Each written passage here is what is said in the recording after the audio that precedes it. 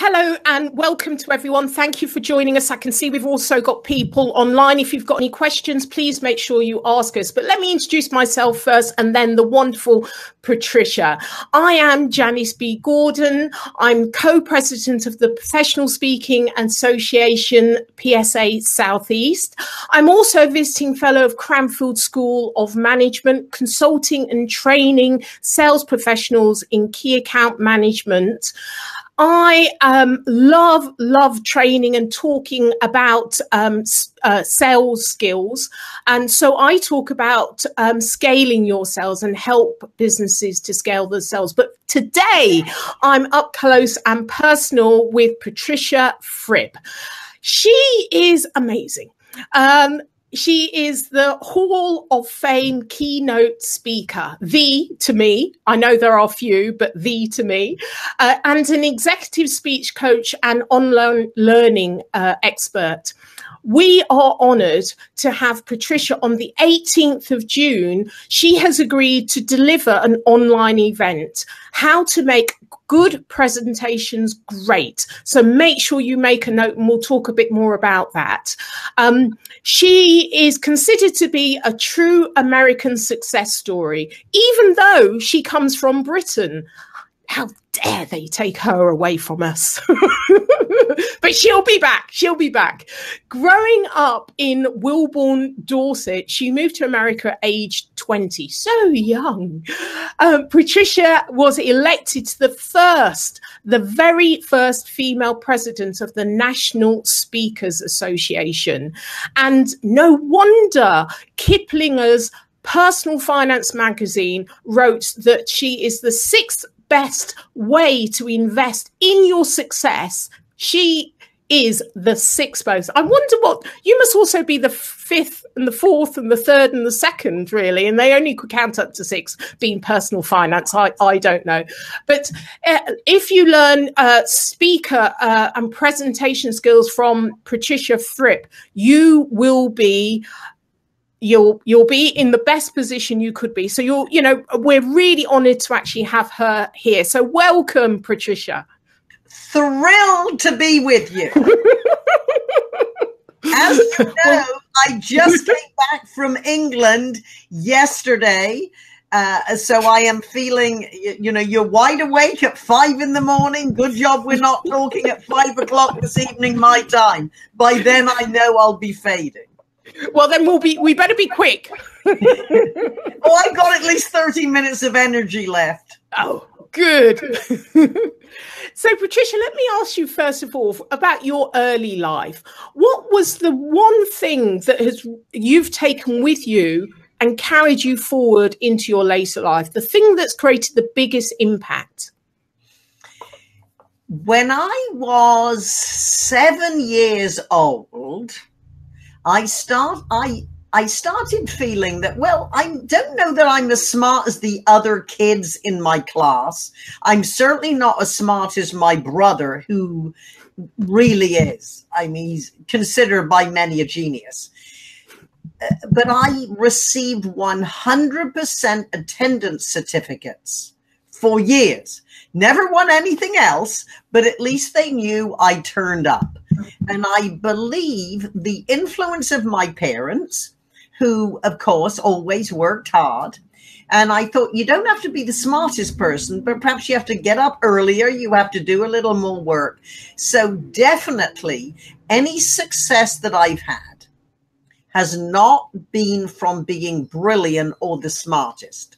It certainly has probably been by being the more disciplined and certainly working a little bit harder. For example, I became a hairstyling apprentice at 15. And on a Tuesday evening, models would come in and they'd pay 2 shillings and the apprentices would practice on the hair. Well, all the other girls would do 1 or 2. I'd always do 5 and said to my boss, hey, can I bring more models in on a Monday? And because he saw I was so interested, he gave me, in these days they were old-fashioned hair dryers to take home. And my dad built me like a little salon under the stairs. And on a Sunday, the neighbors would come in. I would practice on the hair and, of course, make some pocket money. So it would be that good work habits. Get up early, stay up late. And another part was when I left home at 18, I went to live on an island off France, Jersey. And I worked in this wonderful new chic salon with guys from the West End of London who could do hairstyles I'd never even seen before. But Janice, they thought lunch hours were for eating lunch. And I knew lunch hours were for squeezing in 3 or 4 other people who couldn't come any other time. And one day my boss told me, Patricia, you actually create 30% more income for the salon than the other stylists. Now, they were getting paid 3 times more basic salary than I was, which was fair. They were seasoned, they were more experienced.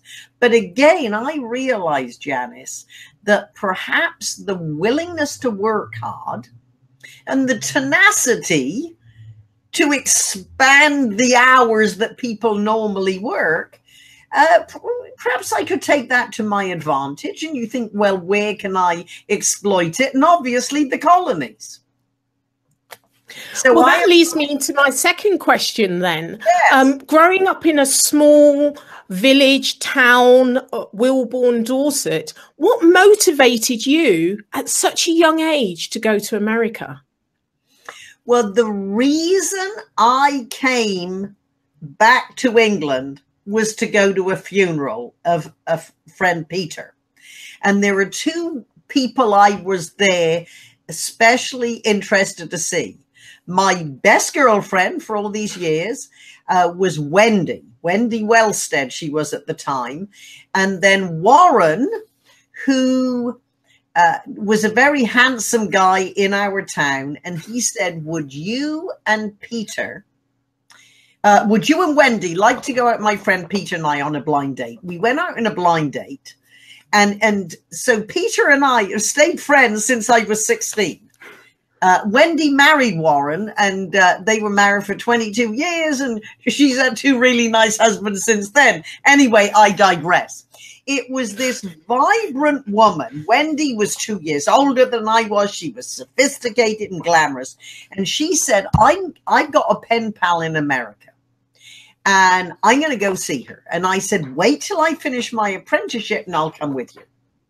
And then we went on this blind date. And Wendy, my role model, my hero, married Warren. And so she was not going to America.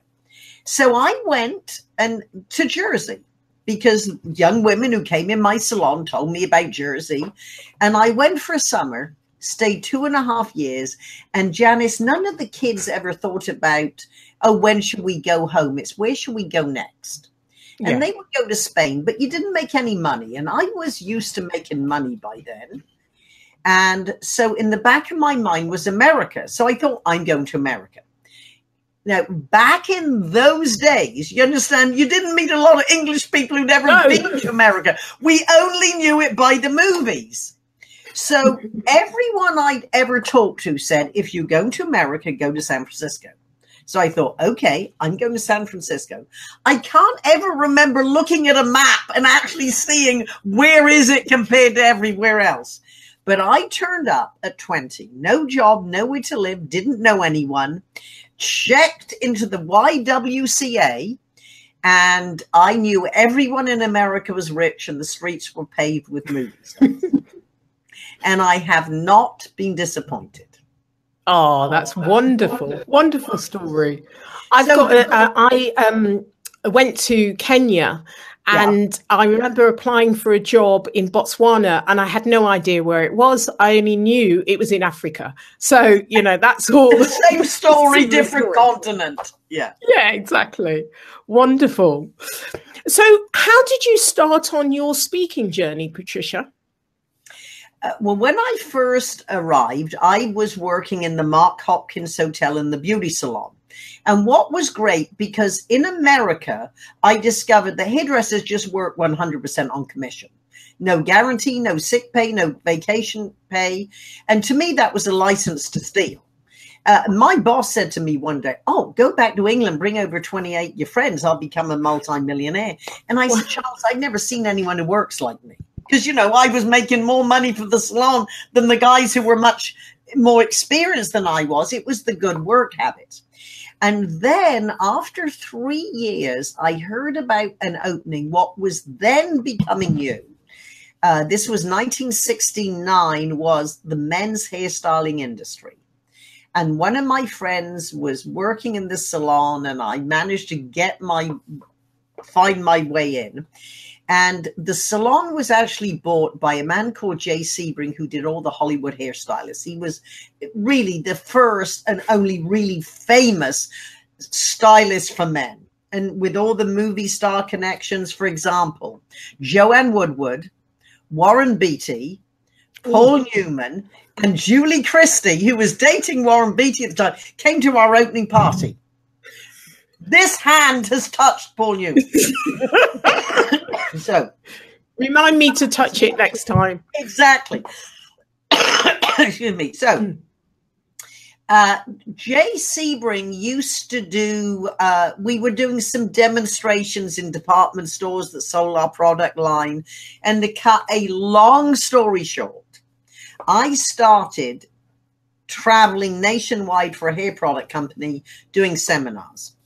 And I also sold the products to other salon holders. And so one of my friends said, "You got to take the Dale Carnegie course."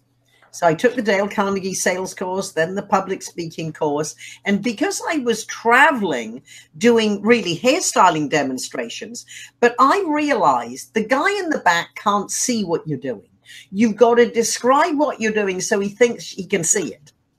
And even if people come to a hairstyling show for 3 hours, you can't just talk about hair. I will give them techniques on how to sell more products, questions to ask to find out if someone's going to be a good employee. How do you promote your business? And the talking part was so popular that the company expanded it. So the first day we'd do hair cutting. The second day it would be a management motivation seminar. And then all my clients who were executives in the financial district said, "Oh, well, you're speaking. Come talk to my Rotary Club, Kiwanis Club, Lions Club, Breakfast Club." And I realized that people who heard me speak came in my salon. And this was the least expensive way to promote my business. Because although I was solidly booked, I needed to bring more customers in for my stylist. They were good. But this is another thing that surprised me, Janice. I had good stylists, but they used to go home after work. Well, to me, you don't go home after work. You go to Harpoon Louie's, the local watering home, and you flirt with the cute stockbrokers and give them your business card. Now, as our friend Will would tell us, that's now networking. Well, of course, in those days, it was flirting with the cute stockbrokers and passing out your business card.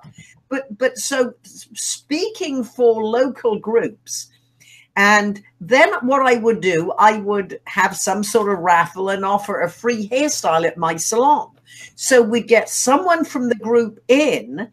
So we knew next week someone would say, "Oh, well, you went to Fripp's. Let's see your haircut. What was it like?" So you see, I used it to promote. And then people started saying, "Well, what would you charge that to say to my, what would you charge to say that to my group?" Because I was talking about customer service and building your business. And I said $50. And then the next time someone asked, I said $50 an hour in travel time. He said, "I'll give you $125. And outside of the hairstyling, which paid quite well at weekends, I had only earned $175 as a speaker. And I was a big attender of rallies and seminars with the guys I met in my Dale Carnegie class. We called ourselves the Future Millionaires Breakfast Club. And we went to every seminar we heard about. And at one of them, we heard about the National Speakers Association.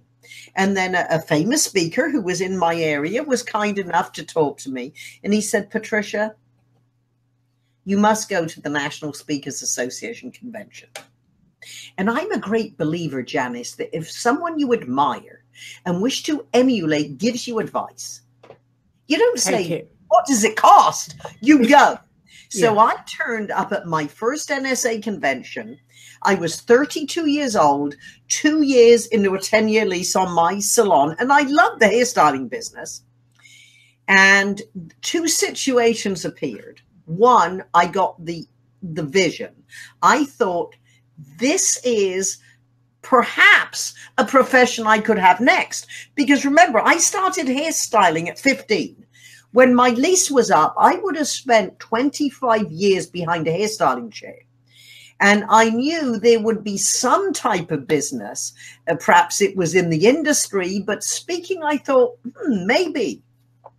And my goal, and this is a very important point of our story, I realized it was possible, but it was a long-term goal. And the advice I give to everyone, don't catch the speaking bug and go home and quit your day job. You plan for it.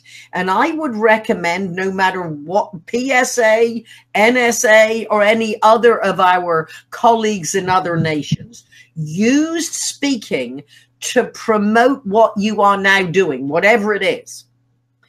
And I have a lot of my clients, I tell them, tell your boss, look, you know I like speaking. And a part of my introduction shows that I'm a sales manager with our company. Is it okay if I take longer lunch hours and go speak for the community? It'll be a great promotion for our business.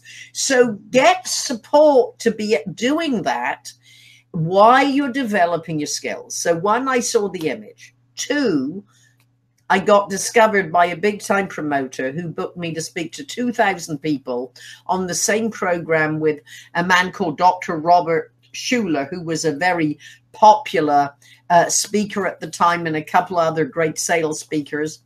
So that was a good first convention.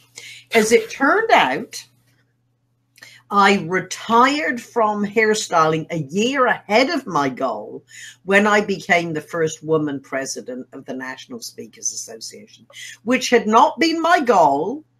It was just the executive director realized for our 10th anniversary, it was only appropriate that it's time to prove it's not just an old boys network, that we should have women in our leadership, you know, beyond just the board and committees. And so I was the first woman president. Jeannie Robertson was the second woman president. Since then, we've had a lot. Well, I know that there's a strong relationship between us over here, the PSA. There are many PSAs around the world, and the NSA, and we're affiliated to the NSA. But I'm interested to find out, what were the key things in your speaking plan that led you to be elected as the first female president of NSA? So were there any milestones or key things that you did? No, it really wasn't. I would say in those days, and it's difficult for us to imagine now, but for example, Mike Frank, the person who discovered me, he not only put on these big rallies and spoke himself, he really was a speakers bureau. He's still a speakers bureau. And he would say to clients, would you consider a woman speaker? And a lot of people say no. And then it got to the point, so it took a few people to really promote. I remember speaking at one conference, and they had 37 people on the dais, because you don't have as many head tables these days, but you did in those days. And someone said to me, this is the 87th year of this group. Not only is this the first time we've had a woman speaker, it's the first time we've had a woman sit at the head table. So people don't realize that. And then after a few years, it was companies wanted to prove that they were modern thinking, even in male-dominated industries. And so then it became, we want a woman speaker. And then I think it got to the point now, it's more the expertise and the credentials. So I don't think that is as much a consideration as it used to be. So it's just a matter of, in the early days, there were only really maybe 5 somewhat well-known women speakers who had some expertise, had good platform skills, were amusing, if not. So it was a slightly, excuse me, a slightly different world. But as I say, it wasn't my goal. It was more the executive director, Bill Johnson, and obviously the thought of the board that this is the time for a woman. I would not have thrown my hat in the ring, as it were, at the time. I guess I was just lucky. It's interesting. I recently had a conversation with a few people, actually, and, the PSA may shoot me down here, but there are, I don't know about the US, but certainly here, there's 2 things. Speaker bookers are looking for, not all, some are looking for female speakers. And I certainly know in booking people to speak at PSA Southeast, what Richard and I, who's my co-president, decided we wanted to have an equal amount of female and male key speakers. And we don't have a big programs, and we meet every other month. So there aren't that many speaking slots, but we really wanted to make sure it was balanced. We found it really difficult. It's not to say there are not a lot of good speakers or maybe even great speakers, but they're not as visible. It was easy to list the male speakers than it was the female speakers. And also a lot of the women speakers, not a lot, some will have subjects that are not fitting with our theme.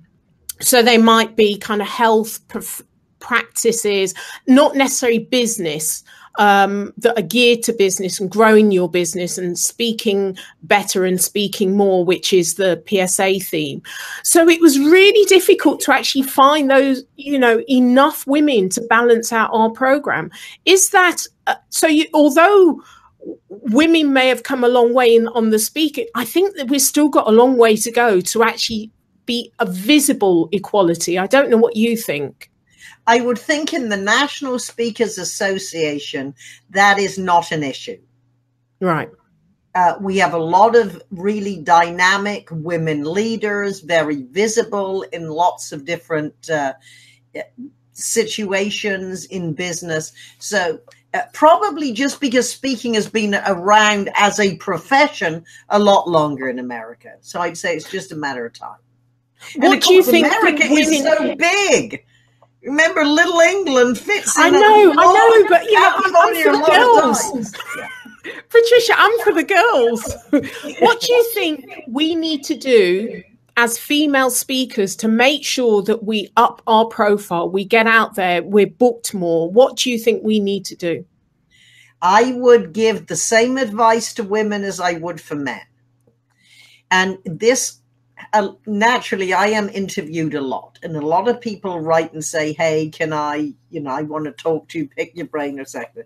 And there is, all right, I'll answer one question. What is it? And if people say, how did you get started? I'd say that is the wrong question to be asking me. Because when I started, the industry was smaller. There was no technology. There weren't contact management systems. There weren't websites. There weren't blogs. There wasn't LinkedIn. The question you need to ask is, what advice would you give to somebody getting started now?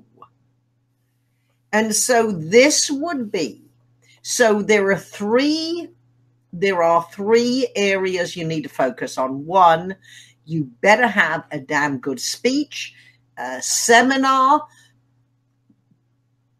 coaching program, whatever it is you are taking to the marketplace, it better be good. The quality of your information, the quality of your delivery has to be at a certain standard. Now, if you, let's say you're a best-selling author, which I'm not, or a celebrity, which I'm not, then the quality of your delivering and content has to be better. You know, there are people, if they are famous, we just want to hear from them, even if they don't deliver them the message as well as we might. If someone is a best-selling author that we love their content, if their platform skills aren't brilliant, they are forgiven because of who they are. If you are a non-celebrity, creating a visibility for your content, you need to be a good speaker. 2, you need to be as good a marketer as you are a speaker. So this would be true, women, men, everybody. You have to have a certain visibility, which is now very inexpensive in comparison. You need a good website, even if it's small. Blog. Use social media. At very least, I would say LinkedIn. Then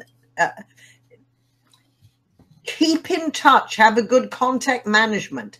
I always say it's not your customer prospect's job to remember you. It's your obligation and responsibility to make sure they don't have the chance to forget you. So then the third is you have to understand the industry. And that's why people join PSA or NSA or whatever their association is in the country that they are, or continent they are part of. Understand how the business works, because it is a business. People will talk about, I want to get on the speaking circuit. What circuit? That is a phrase more than an actual entity. There are people who are experts in industries many of us have not heard about, but they are content experts in an area. So I personally, now over the years it's developed, so my expertise that I like to, and what my passion is to focus on presentation skills. It could be leadership presentations. It could be speakers. How do you design a keynote speech that people want to pay? It could be engineers, which I love a lot of engineers in my world. So it's a matter of how do you deliver your content at your customer conferences in a way that is compelling and interesting and connecting. So they are the 3 areas, and it's true for everybody. Take advantage of what's available. How about YouTube? It's free. You can take your advice, your content, and put it on YouTube. So that's my advice. None of this was available when I got started. Well, and I know that you absolutely capitalize on it, because you have frippvt.com, which is your membership site. So tell people what your members receive on that site. All right, good. Well, what you have to do, and this is the secret to being in this industry. I am a 42-year member of the National Speakers Association. And I say that not to impress you or to have you think, oh my God, how old is this woman? Because I pretty much told you when I first attended. It's a matter of just, I have seen and heard and learned a lot in 42 years. And the key to longevity is to listen to your clients. It was listening to my clients when a national sales manager said, I liked your speech. However, can you teach our salespeople? I like your speech, but I love the way you deliver it. Can you teach our salespeople to speak that way? Because we're losing sales. It has nothing to do with our offering or our price. The presentation skills of our competitors are better. So it was listening to the marketplace that I discovered where I should put my energy and efforts. Well, it's the same. A lot of companies now, they say, Fripp, we don't get everyone together in one place. We want to train them so at least some of it can be self-study. And so you listen to the market. And if anybody, whether it's just an individual, I'd like to know what Patricia Fripp has spent well over 30 years and big bucks learning in an easy, convenient, cost-effective way, that is Fripp VT. And so for whether it's an individual or a company that wants to train salespeople or their executives or just wants it available, it is the best way to learn all aspects of speaking from someone who really knows in a very easy, digestible way. So, for example, anybody listening in or sees the replay, go to Fripp VT, as in virtualtraining.com, take a trial. Get a free chapter on stories and sales and openings. And you see what it's like. It's very interactive, so you really have to learn it. But it is great.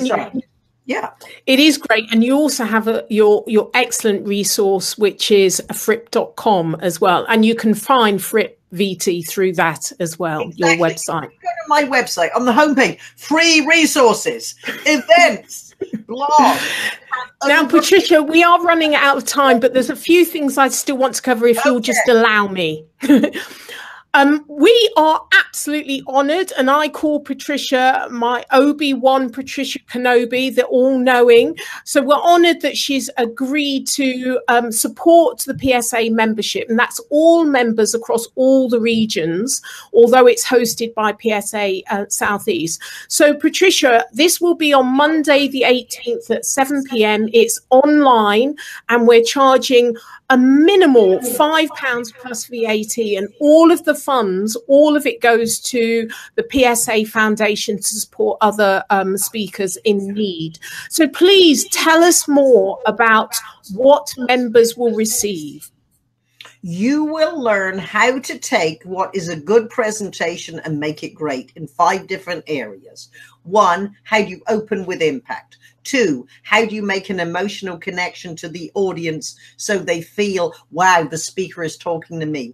3, what is a simple logical structure so you can remember what you're going to say and so can the audience? How do you take your stories and take a good story and make it almost a scene from a made-for-television movie or perhaps a Hollywood blockbuster? And then 5, how do you add a level of specificity that will give you credibility? Fabulous. So much in that time, really. I'm really looking forward to it. And I know we've actually sold already 50% of the tickets, and we really haven't started promoting it yet. And I must say to people listening, it's for members only of PSA across all of the regions.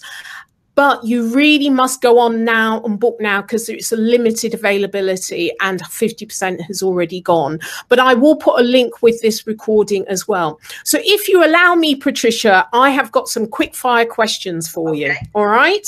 So what's the one thing you have not done yet?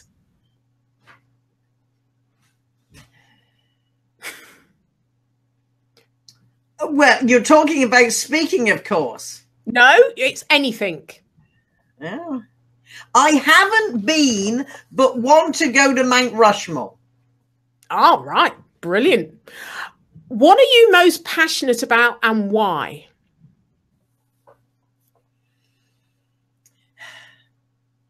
Obviously, the power of the spoken word.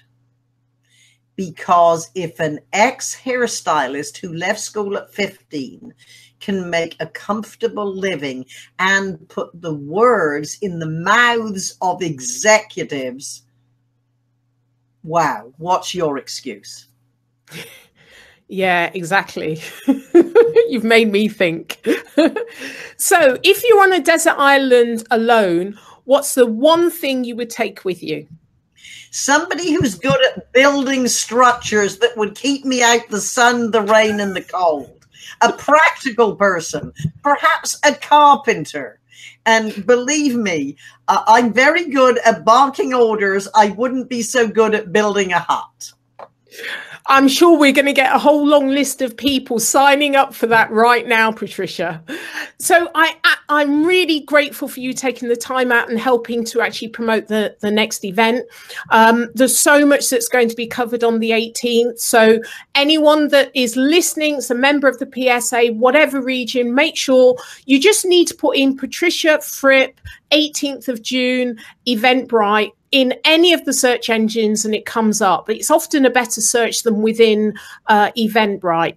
So just put in Patricia Fripp, 18th June, Eventbrite, and it will come up. Book your ticket. Lots of them have already gone. So Patricia is going to be talking about how to make your good presentation great. So thank you so much for taking the time and sharing not only your knowledge, but yourself with us as well. There's so many more questions I wanted to ask you, but, you know, we're limited by time. Perhaps we'll do this again next year, hey? Well, I'm open. Thank you so much. Who says no to you? Bye-bye.